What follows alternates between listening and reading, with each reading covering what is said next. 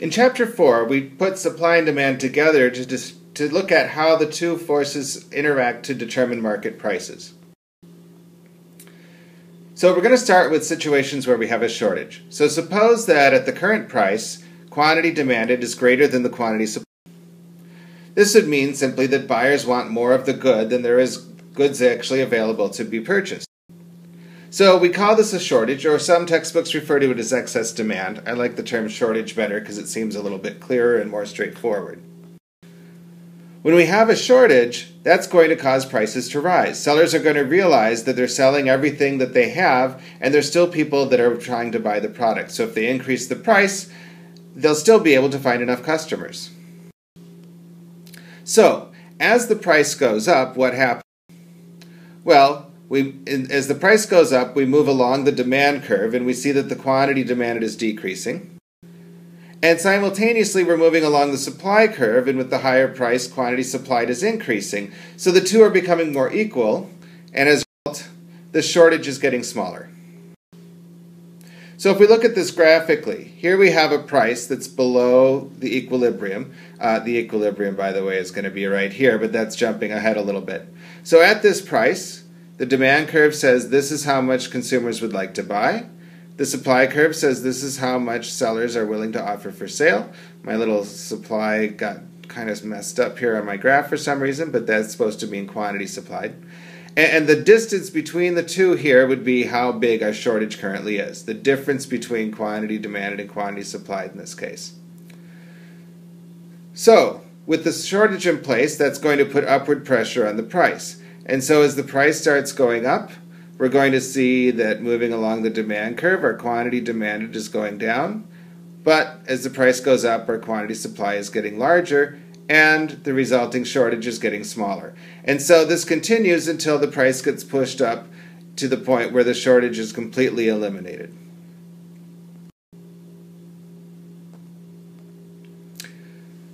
Opposite situation is when we have a surplus. So suppose that we have a price where the quantity demanded is less than the quantity supplied.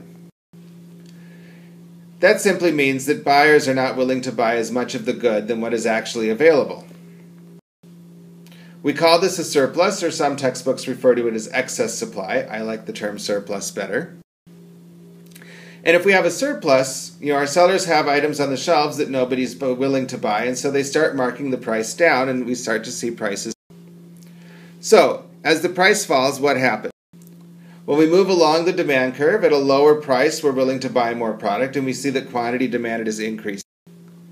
And at the lower price, sellers are not receiving as much profit per unit, and so we see quantity supply decrease, moving along the supply curve. And so the surplus starts becoming smaller and smaller.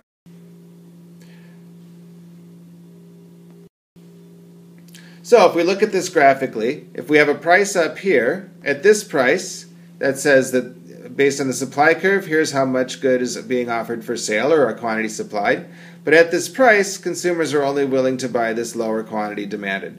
So the difference between quantity supplied and quantity demanded at that price will give us the size of the surplus. So with the surplus in place, the price starts to go down as sellers reduce the price to try to get rid of the product. And as they do so, we move along the supply curve, and we see that at the lower price, the quantity supplied is reduced. And at the lower price, consumers are willing to buy more of the product now, and the quantity demanded starts growing, and the size of the surplus is getting smaller. And so the price continues to drop until we hit this intersection where the surplus is completely eliminated. So, when we talk about equilibrium is described as a situation where at the current price, quantity demanded is equal to quantity supplied. Buyers are willing to purchase exactly what the sellers are willing to offer for sale, so everybody gets to go home happy. The reason we call this equilibrium is because the price here is stable and is not expected to change. So that describes the equilibrium price. The price for quantity demanded is equal to quantity supplied, and the resulting quantity that's being traded. The term equilibrium simply means we have a stable outcome or a non-changing outcome. So on our graph, we look at the supply and demand relationships, and where the two curves intersect, That's where we find the price, where quantity demanded and quantity supplied are exactly the same. So that determines the equilibrium price and the equilibrium quantity. And once price is adjusted to equilibrium, we have no reason for price to change any further, and we get a nice stable result. So what is so special about equilibrium? Well, all it is it really is just giving us this nice stable outcome. But in the real world, these shift factors keep moving. So our supply and demand curves keep shifting around, which means that equilibrium is really a moving target.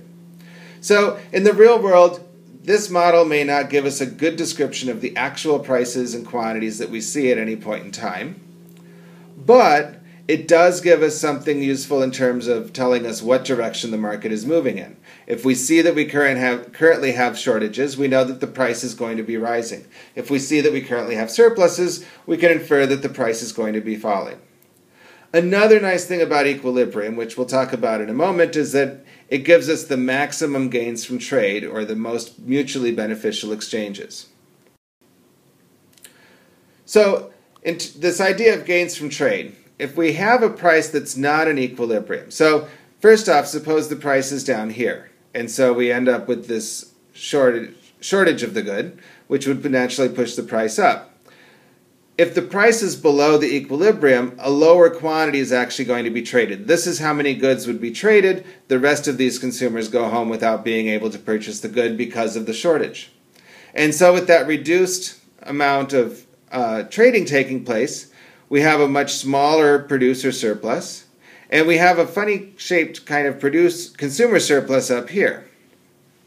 Similarly, if we think about a price that's above equilibrium, so a price that's up here, at that price we see that there's a pretty sizable surplus, greater quantity supplied than we have quantity demanded, and this is the quantity again that gets traded. This is how many people are willing to buy the product. The rest of this is surplus that just sits on the shelves and nobody's purchasing. So here we would get a relatively small consumer surplus area, and we get this big funny shaped producer surplus area. If we compare that to the equilibrium though, at the equilibrium we would have bigger triangles for both consumers and producer surplus. So the combined surplus would be larger. Another way that we can think about this, if we focus on this quantity that I have labeled here, at this quantity, we have a buyer that's willing to pay at most this price to buy the product, and we have a seller that is willing to accept any price higher than this level. And so the producer and consumer surplus, if they can find a price that they agree on, is going to total this big distance here. And so the goal of the market is to match up all of the buyers and sellers where we can find mutually beneficial exchanges.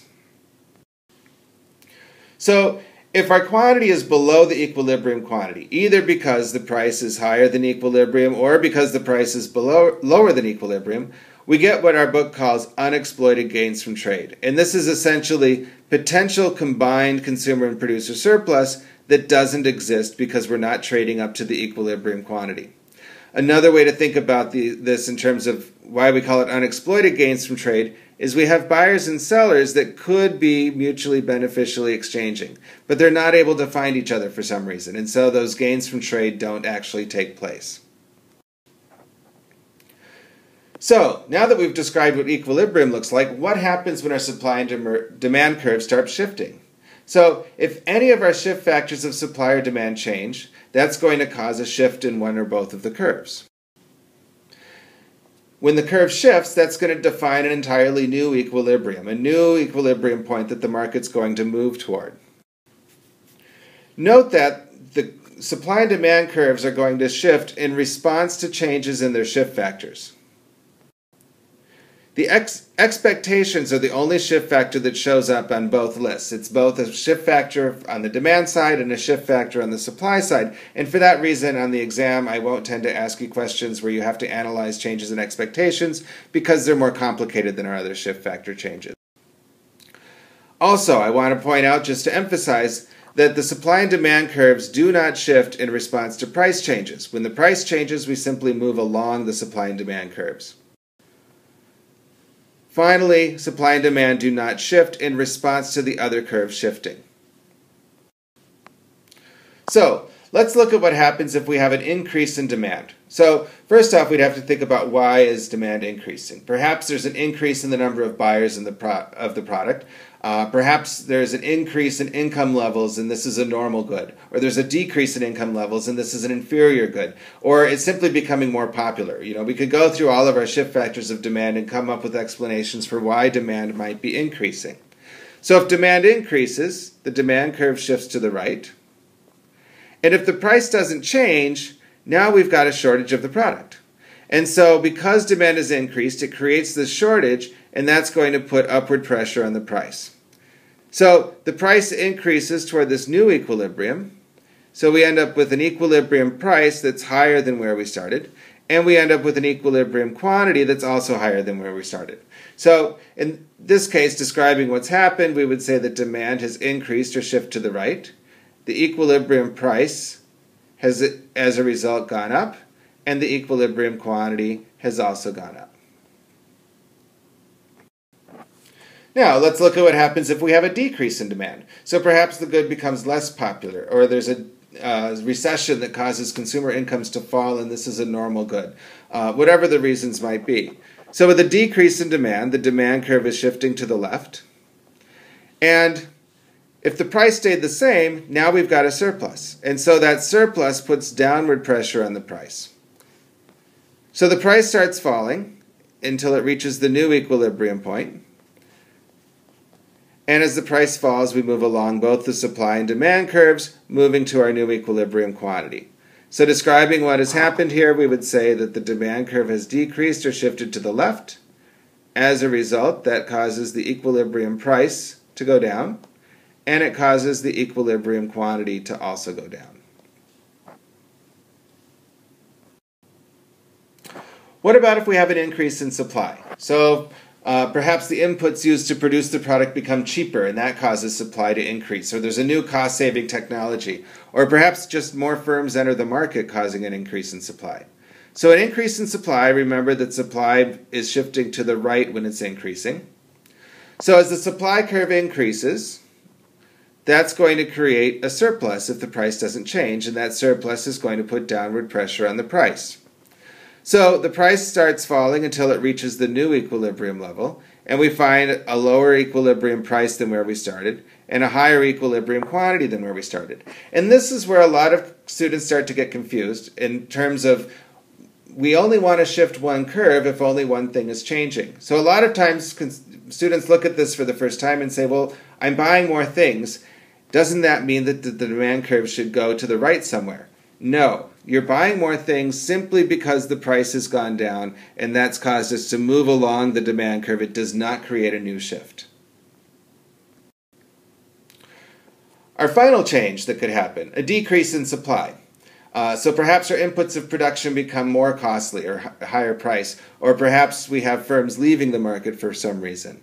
And so if we have a decrease in supply, the supply curve is moving to the left. And if the price didn't change, now we have a shortage, and that shortage puts upward pressure on the price. So the price increases to the new equilibrium, and we see a resulting decrease in the quantity. So in describing this, we would say that the supply has decreased. As a result, the equilibrium price has gone up, and the equilibrium quantity has gone down. So those are the four basic shifts. If only one thing changes and it's not expectations, that's going to cause either the demand curve to increase or decrease, or it will cause the supply curve to increase or decrease. And so as you work through these problems, it's always a two-step process. Something changes, and we need to think first, which curve shifts and in which direction? And second, how does that change the equilibrium price and quantity? So we can also look at more complex shifts. So what if two things change at the same time and we see that supply and demand both increase? So perhaps the inputs used to make the product become cheaper, causing the supply curve to increase. And at the same time, there's an economic boom and consumer incomes are rising, and this is a normal good, causing demand to increase. So this can be complicated to look at both changes taking place at once, and instead of trying to think about it all at once, the better approach is to look at each change independently to start with. So first off, looking at the demand increase. If the demand curve increases or shifts to the right, we expect to see a higher equilibrium quantity and a higher equilibrium price. If that doesn't seem clear, back up a few slides to where we talked about this. And then we look at the equilibrium, what happens because of the supply increase. So the supply increase by itself is going to lead to a higher equilibrium quantity and a lower equilibrium price. So when we think about the two shifts taking place at the same time, we simply look for a consistency. So when the demand curve increases, that causes a higher equilibrium quantity. And when the supply curve increases, that also causes a higher equilibrium quantity. So when we look at the combined impact, combined, the equilibrium quantity has to be going up because both of those shifts independently have the same effect of causing equilibrium quantity to rise. So their combined effect is that equilibrium quantity will rise. But when we look at the price, the demand increase is pushing the equilibrium price up, while the supply increase is pushing the equilibrium price down. So our price is getting pushed and pulled in two different directions, and without knowing more about which shift is larger, we simply can't say exactly what's happening to the equilibrium price. It could be going up, it could be going down, it could stay the same if the two just completely offset each other, but we don't know which one of those is the case. And so we would say in this case that the quantity definitely goes up, but the change in the price is ambiguous or can't be determined. So that wraps up Chapter 4, looking at supply and demand together. The final chapter we're going to look at in this unit would be Chapter 5, looking at elasticities, and I would recommend doing that chapter on Wednesday.